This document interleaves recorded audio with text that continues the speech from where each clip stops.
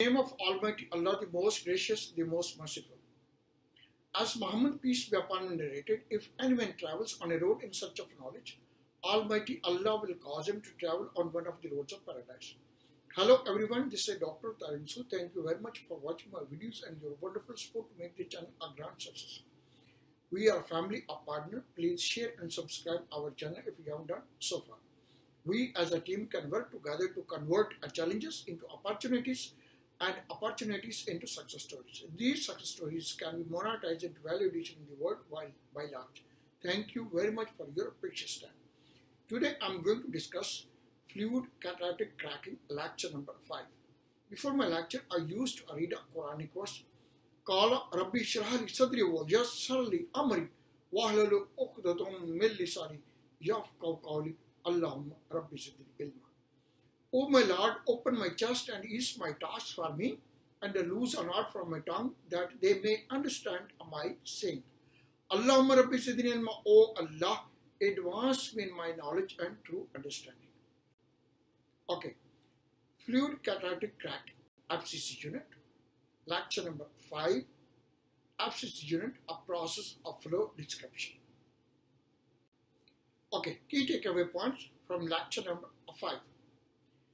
FCC introduction, FCC reactor, and FCC regenerator. Okay, introduction. Fluid catalytic cracking FCC unit is split up into 3 main sections. First, reactor regenerator section. Second, a main column section or distillation column. And number 3, gas concentration section. Okay. Reactor regeneration section. In this section, the chemical reaction for the fluid catalytic cracking of process takes place.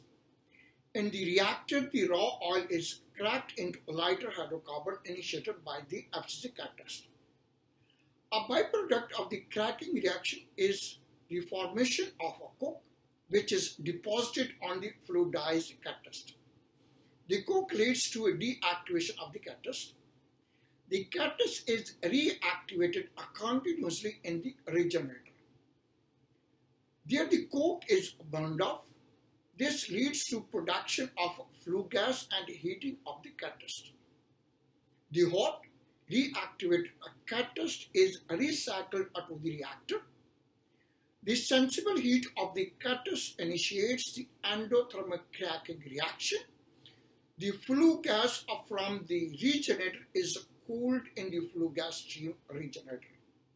The steam produced is superheated together with the steam coming from the catalyst, cooler, and the main column bottom steam generators in the superheating section of the flue gas steam generator. Okay, main column or main distillation column. This section is the first step in the product separation sequence. The hydrocarbons vapors from the reactors are fractionated in the main column.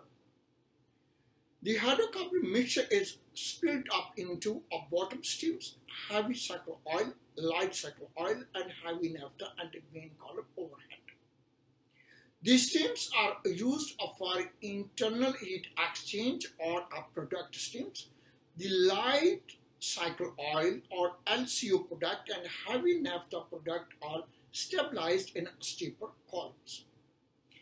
Another part of column section is the raw oil charge system for feed preparation. Okay, next is the gas concentration section. Okay, gas concentration section. This section processes the overhead product from the main column. It can be considered as a second step in the product stream separation. The received mixture of the light hydrocarbon is fractionated into intermediate naphtha, light naphtha, liquefied petroleum gases, that is LPG, and non-condensable off gas. The gained fractionations are used for internal heat exchange and are product stream after adjustment of vapor pressure in several fractionations and steeper columns. hydrogen sulfide H2S is concentrated in the non-condensable off gas and eliminated in an absorber column. Okay, raw oil charge system. The raw oil charge system provides a feed to the unit. It removes the heat from the fractionations, suctions, and heats the charge to the desired reactor riser inlet temperature. So that could be unit XYZ connected with the crude distillation, storage, and condensate, etc.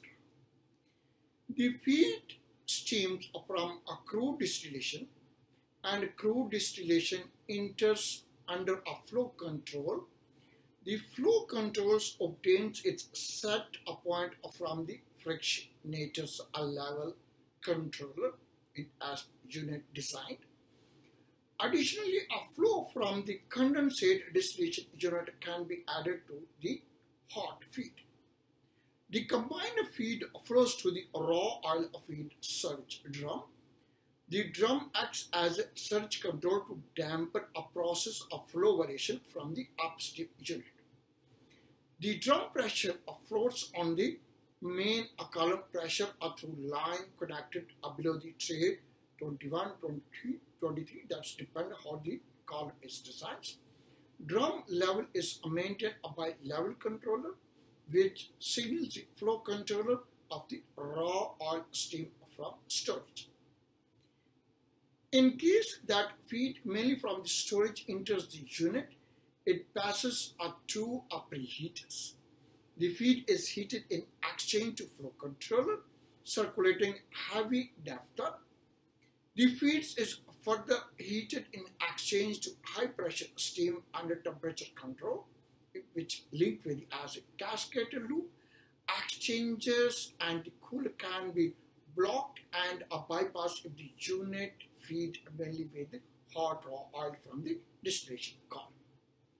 From the raw oil feed surge drum, the raw oil is pumped on a flow controller by a raw oil pump. It is finally heated up by exchangers to high pressure steam under temperature control to reach the temperature up to 200 degrees Celsius before entering the reactor riser. Okay, FCC reactor.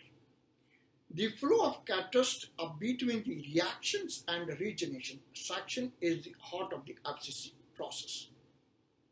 This catalyst flow is quite large and can be in the range of 20 to 25 tons of catalyst circulated each minute, depending on the design of the column or the capacity of the column or capacity of the reactor.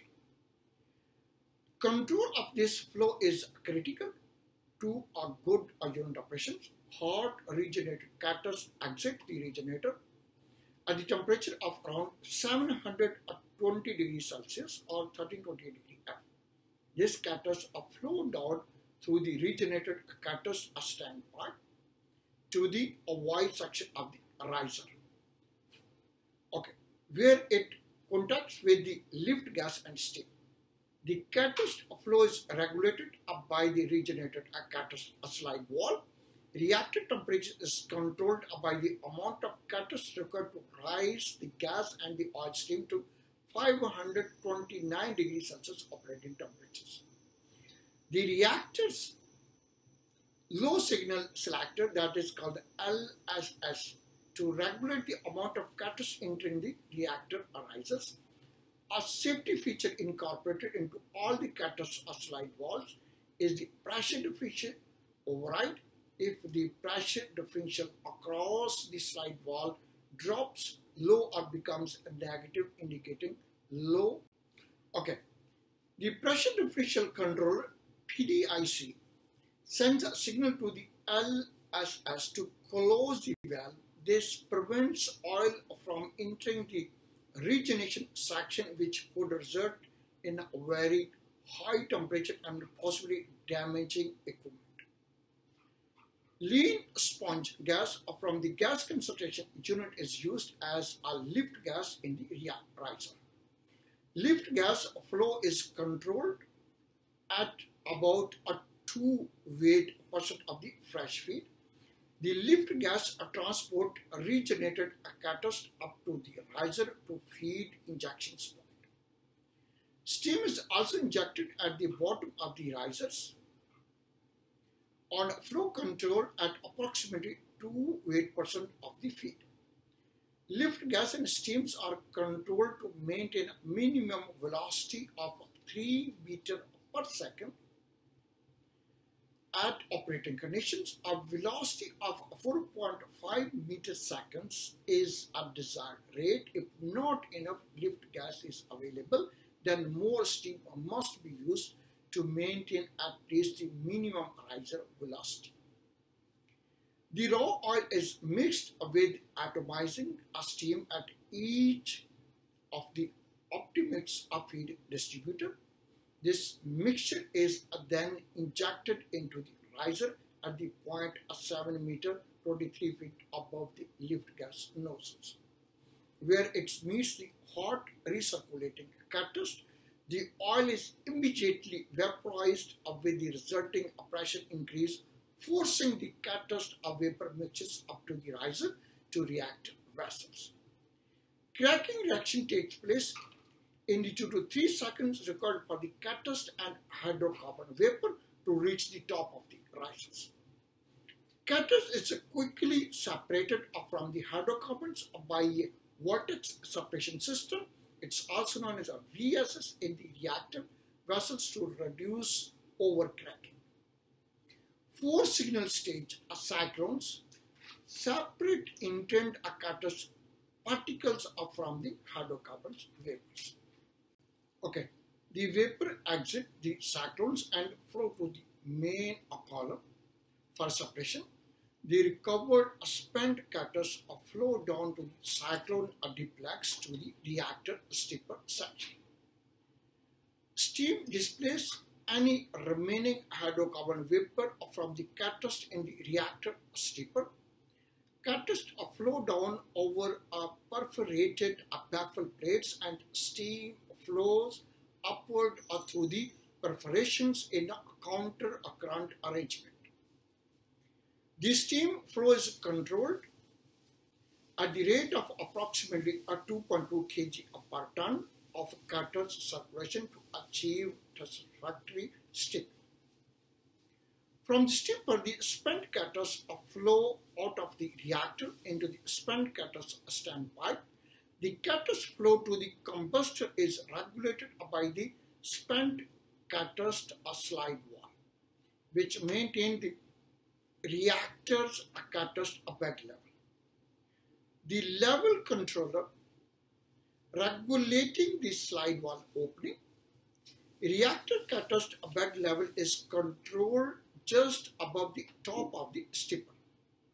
This allows a minimum catalyst inventory while fully utilizing the stripper steam. Again, a pressure differential controller PDIC sends a signal to the LSS to close the valve in case of low or negative pressure differential.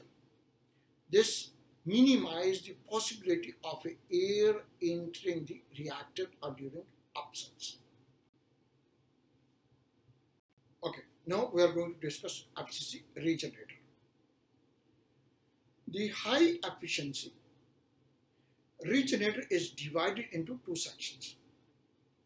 Lower section is called the combustor, where the spent, recirculated and cooled catalysts are mixed with air and coke. Combustions occur. The combustor operates in the fast fluidized regime of fluidizations.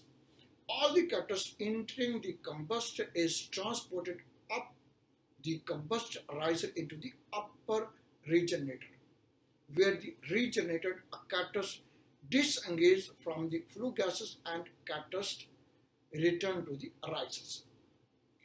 The regenerator holds the cyclones, provides volume for regenerated catalyst to disengage from the flue gas and provide the surge capacity for catalyst in the system. There is no control instrumentation on the regenerated catalyst level. A level recorder is provided to monitor the regenerator catalyst level. The actual regenerator catalyst level changes with the catalyst addition, withdrawals, and loss and from the system. An important feature of the high efficiency regenerator is the recirculation of catalyst, a standpipe, and a slide valve. The recirculation of the hot regenerator catalyst from the regenerator to the combustor is important in controlling the co-combustion rate. By controlling the amount of catalyst recirculating, following parameters are controlled in the combustors. Number one, pre-combustion mixing temperature, catalyst density, catalyst flow, and catalyst residence time. This in turn allows the co-combustion rate and catalyst regeneration to be optimized. The recirculation catalyst slide valve is controlled through a... Okay, next. The circulation slide valve position is controlled by temperature controller or a density controller, which are selectable. The regenerator pressure is indirectly controlled by operating the flue gas slide valve from the controller, of which measure the differential pressure between the reactor and the regenerator. By using a PDIC, control and minimize the effect of frictionation, a suction of pressures, surge on the catalyst circulation. The reactor regenerator differential pressure is generally chosen to roughly equalize the differential pressure across the catalyst slide valve. In case the pressure in the regenerator becomes too high, the pressure controller of the regenerator sends a signal to a high signal selector switch to open the slide valve further. Okay, next we will discuss a catalyst storage. Okay, catalyst storage. To compensate a catalyst losses, to control a metal levels on the catalyst, and to maintain activity of the catalyst inventory and hence the product range as constant as possible, a fresh catalyst has to be added to the system. The fresh catalyst is stored in a fresh catalyst storage hoppers and fed to the regenerator via a dosing system. At a high level in the regenerator, equilibrium catalyst has to be withdrawn. This equilibrium catalyst is stored in high metal equilibrium catalyst storage hoppers. Used a catalyst with low metal content can be stored in a hopper. The addition of a fresh or low metal catalyst from the hoppers to the regenerator is done via catalyst addition controller. It consists of volume port, catalyst loading line, catalyst unloading line, and a transfer air line. All lines are equipped with on and off valves. A catalyst addition control CAC, catalyst addition control, operates these on and off valves. The CAC, catalyst addition control valve, is designed to control the addition rate of the catalyst to the regenerator. The desired addition rate in a kg per hour will be manually input to the CAC, catalyst addition control, as a set point. The CAC or catalyst addition control will then calculate the required number of batches per hour to provide the desired addition rate. Instrument air is used for catalyst conveyor from the hoppers to the regenerator. The catalyst storage hoppers can be evacuated by a steam jet ejector to facilitate the transport of the catalyst to the hopper. The discharge line is connected to the flue gases line upstream of the flue gas treatment system. Okay. Next is a catalyst. Okay. FCC unit, catalyst cooler. The catalyst cooler provide a very important FCC operating flexibility, permitting a direct control over the regenerated catalyst temperature. The regenerated catalyst temperature is a major variable governing a cracking reaction since it both sets the catalyst to oil ratio and determines the temperature of the catalyst surface at its first contact with the oil feed.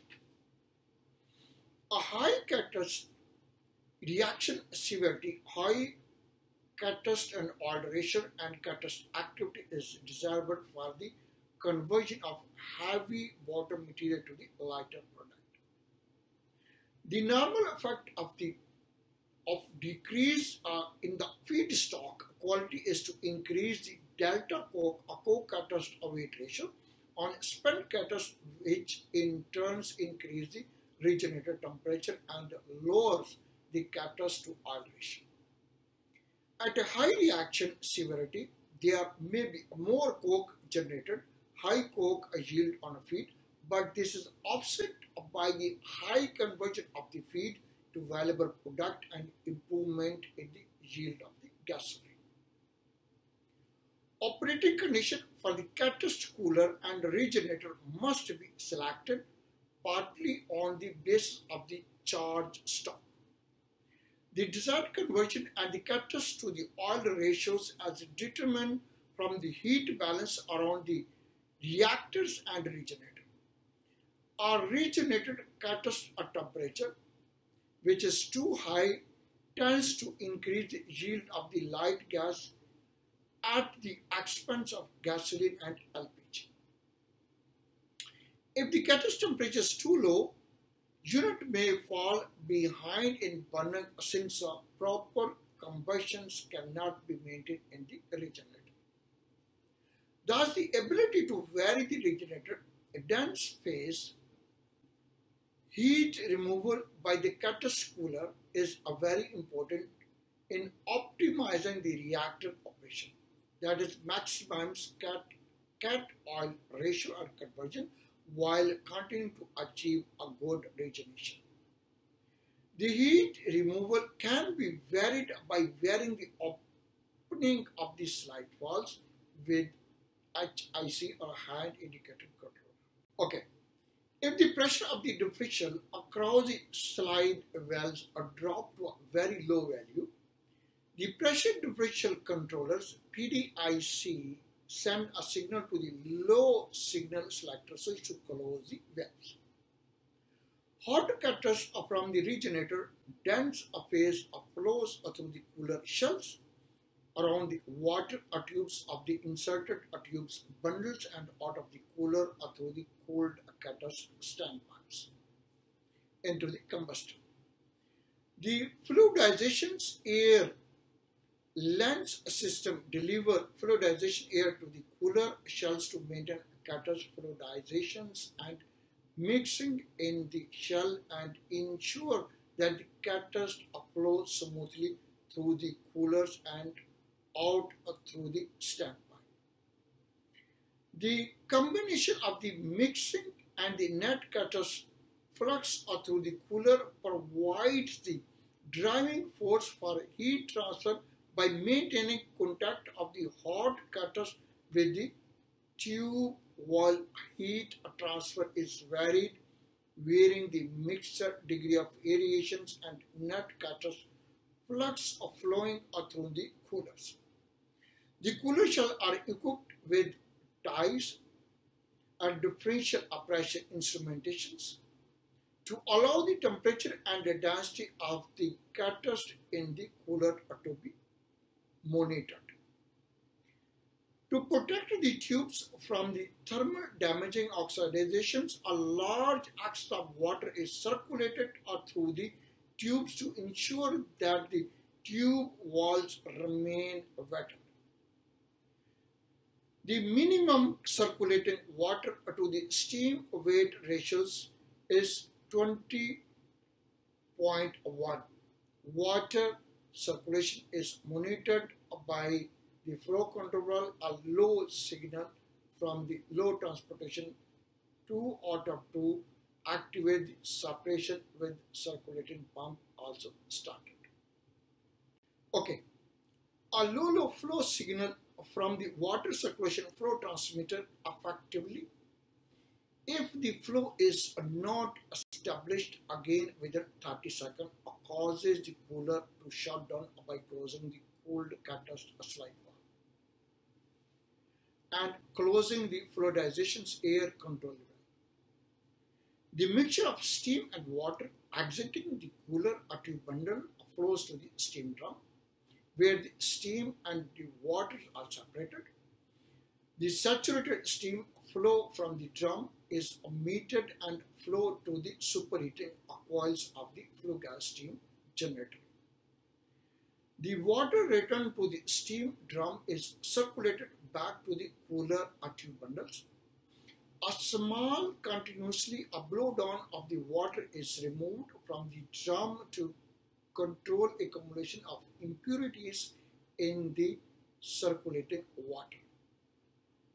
The output of the steam drum flow meters and the steam drum level control are summed and control the flow of boiled feed water makeup entering the steam drum. The steam drum is equipped with 3-level switches. In the event of very low liquid in the steam drum being controlled. Okay. Fluidization air for the cooler is provided from the fluffing air compressors. The fluidization air is controlled by flow control valves.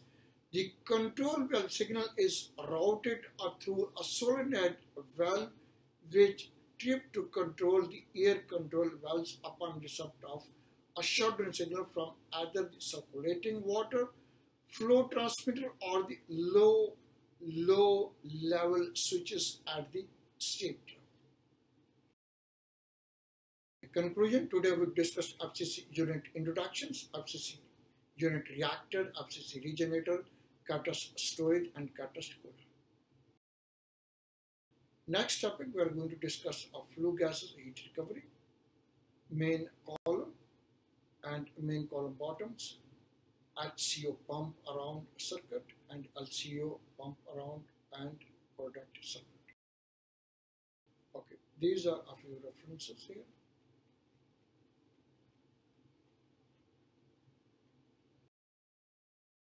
Okay, please do not hesitate to send me your feedback, comments, t.masood.dear@post.edu. Please stay safe, inspired and blessed. Thank you very much for your patience.